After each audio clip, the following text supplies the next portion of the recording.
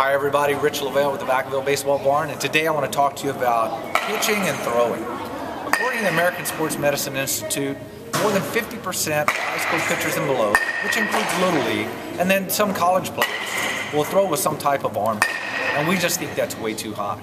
So what we've done is come up with a process to be able to break down the pitcher's mechanics through high-speed video analysis, and then show them their faults, and be able to build back in better improved mechanics to reduce the possibilities of pain and discomfort.